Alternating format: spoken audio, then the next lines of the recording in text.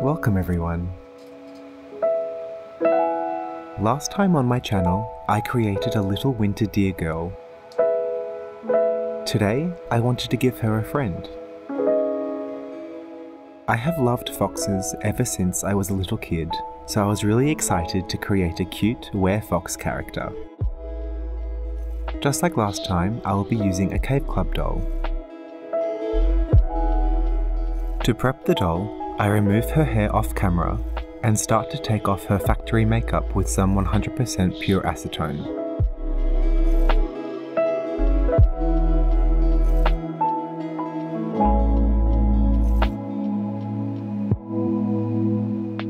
With the original paint gone, I paint her scalp orange in preparation for her hair.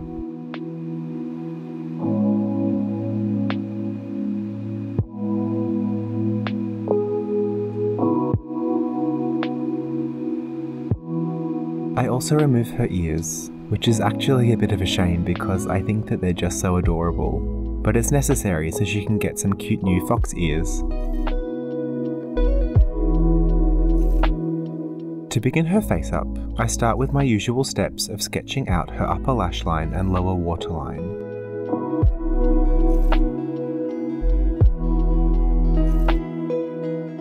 For this face, I use mostly Caran d'Ache branded watercolour pencils, as well as my white and black Derwent Inktense pencils.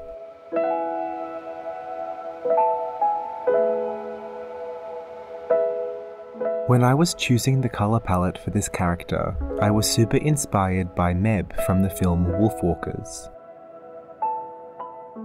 Wolfwalkers is a really beautiful animated movie about werewolves, and even though they're not the exact same creature, I thought her red hair and green eyes were such a perfect combination to use on my doll.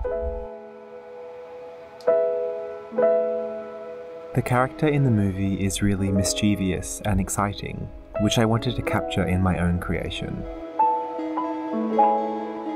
I really loved this movie and would really recommend checking it out if you haven't already.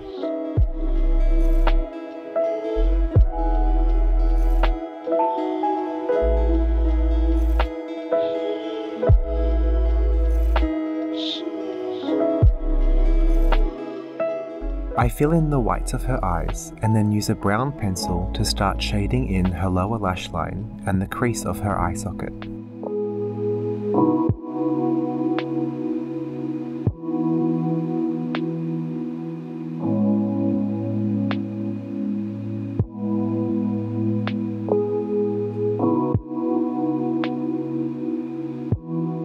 I then blend those lines out a bit with my chalk pastels and continue using them around her face to add more details and contours.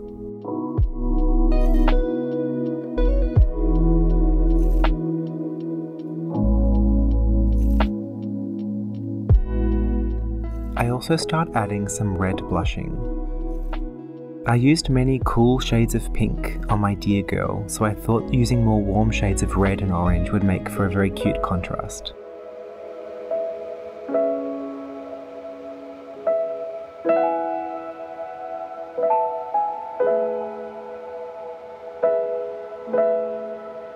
I also add red to her lips.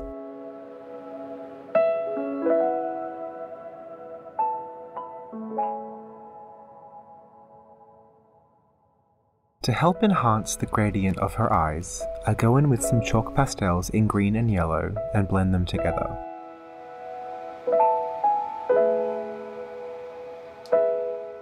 With a black pencil, I start sketching in her eyelashes.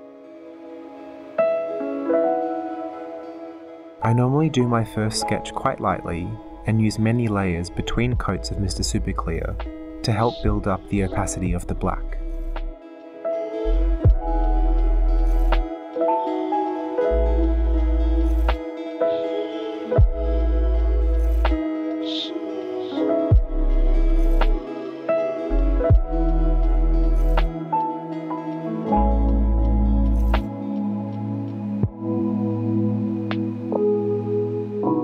Onto one of my favourite steps in the face-up, I add dark and light grey shadows to the top half of her eye.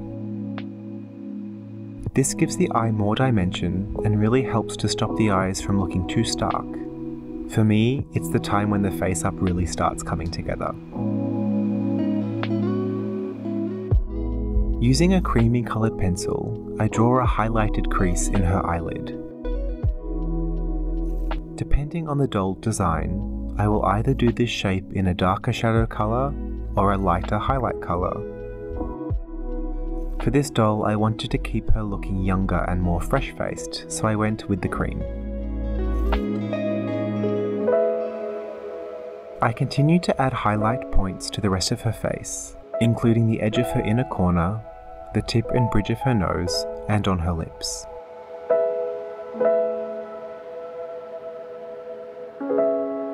To help create the shape of her eyebrow, I first go in with some ginger-coloured chalk pastel dust and a tiny brush.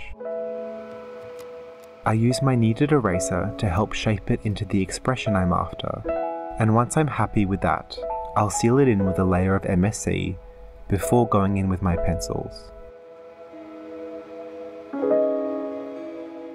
I sketch in the individual hairs of her eyebrows, but I will do most of the details later on with paint, so this layer doesn't have to be too perfect. I use white acrylic to help add vibrancy to the highlights of her face. I love adding the white eye shines, I think it really brings her to life. Another favourite moment of mine is adding a few sparkles to her lower waterline. It's a stylistic thing I picked up from some digital illustrators I've seen on Instagram and Pinterest. If you're interested in expanding your art style, I would really suggest exploring other mediums. I personally have found so much inspiration for face-ups from digital illustrations. So that she will match my dear girl, I also add some white highlights to her eyelashes. This is the only highlight I don't pre-sketch with my pencils, just because they have to be so skinny and precise, and I can use the black lashes as a guide anyway.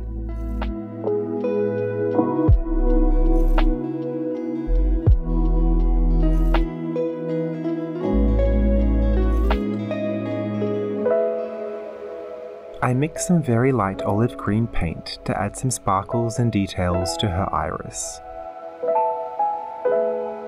Working on an eye shape this big, compared to a Monster High doll, I wanted to keep enough detail to make it interesting, but not so much that it left my kind of stylized, illustrative aesthetic, which I love so much. Of course this girl gets freckles.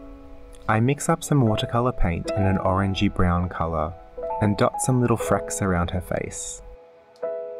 I use the corner of a paper towel to dab away the excess paint. And that's the last step of her face up. I've recently been waiting until after I take my doll photos to gloss their eyes, just so there won't be reflections in the final images. Let me know if that's something you like, or I can go back to glossing them at this point. Moving on from her face, the next thing I start to create is her tail.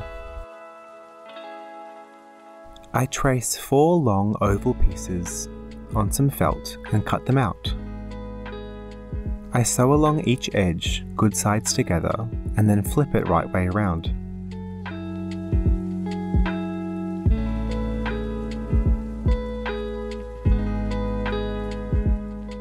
I used some yarn fluff I had lying around from making hair for another project to stuff the felt tail, and sew a ladder stitch along the remaining raw edges to finish. I also add a magnet into the base of the tail so that it can be attached to her body later on.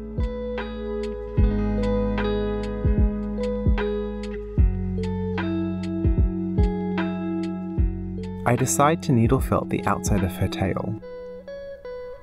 I do this so that it looks extra cute and fluffy, so that it can match the colour of her legs perfectly, and to let me add the iconic white tip to the end of the foxtail. I use a special felting needle and some finger protectors to stay safe, and start the process.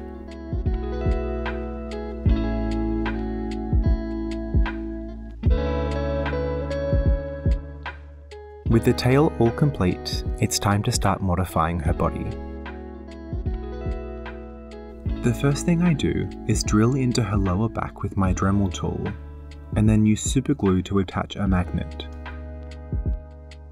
I definitely could have attached the tail directly to her body, but I thought it would make posing it easier, without the worry of it ever breaking off permanently.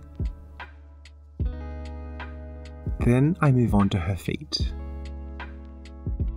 I wanted to give her realistic fox feet with adorable little bean toes, so I have to use my Dremel again to remove her human toes and the back of her heel.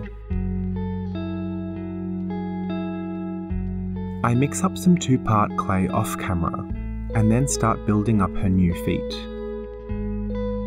This clay cures slowly over a few hours, so I like to move gradually and allow each stage of the sculpt to cure slightly before building up any more detail.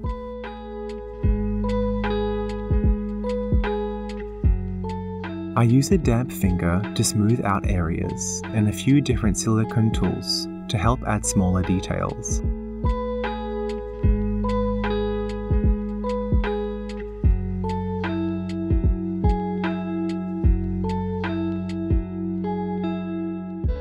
Once the clay has been left to cure, I add a coat of paint to her legs.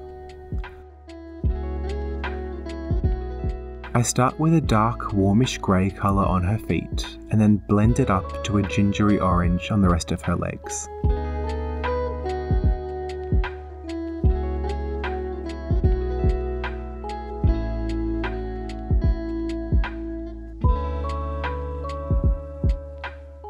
For her dark little feet, I wanted them to be furry, but not with the same length as her legs, so I decide to flock them.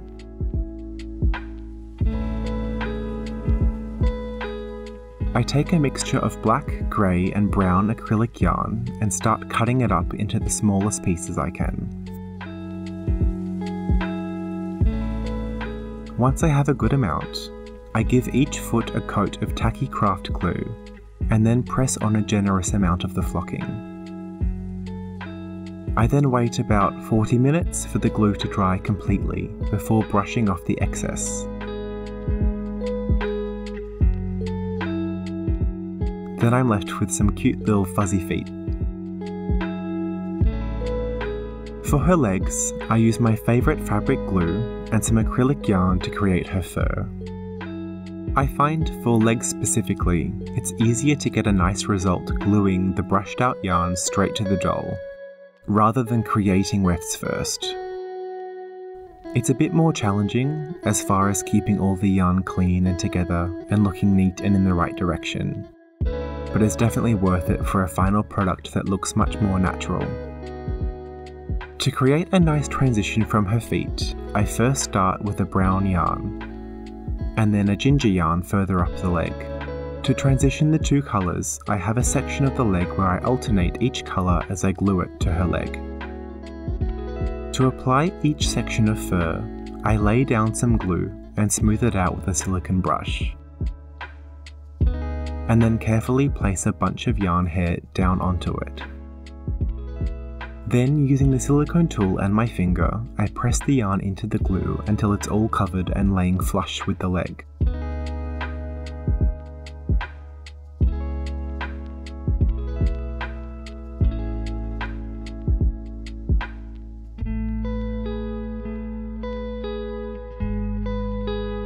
I use a combination of scissors and an eyebrow razor to give her legs a haircut.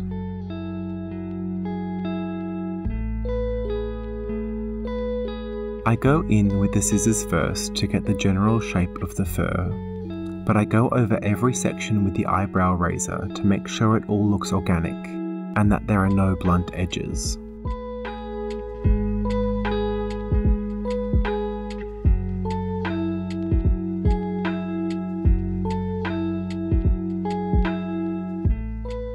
While I was needle felting her tail, I also made her a pair of ears. I make a pair very similar to these for my dear girl, so if you're interested in that process, make sure you check that video out. I'll attach these to her head while I'm doing her hair, to try and blend the two together as much as I can. For her hair, I use the same orange yarn as her legs, but this time I do turn them into glue wefts first, just to keep the process neat and as easy as possible. I start by gluing hair all around the perimeter of her hairline and down the middle of her head to give her a centre part. As I start gluing in the rest of the hair, I also glue on her felted ears, making sure to add enough hair around them to disguise where they're attached to her head. I love how wild her hair looks out, but I decide to give her some sweet little braids to contain some of the volume and to create a balanced silhouette for the finished doll. I use a green embroidery thread to tie off the braids. I love how it brings out the green in her eyes. To keep her warm, I crocheted her a little scarf. So that it would match my other deer doll, I used some alcohol inks to add different shades of green, yellow and grey. To blend the colours together, I also drop in some isopropyl alcohol, which acts as a medium to mix them together. And with that, she's all done. Please don't forget to like and share this video. It really helps me to grow this channel and share my art with you all. Let me know what you think of her in the comments. I love hearing all your feedback. Also, make sure to find me on Instagram, where you can adopt one of my dolls or commission me to create a one-of-a-kind creation just for you.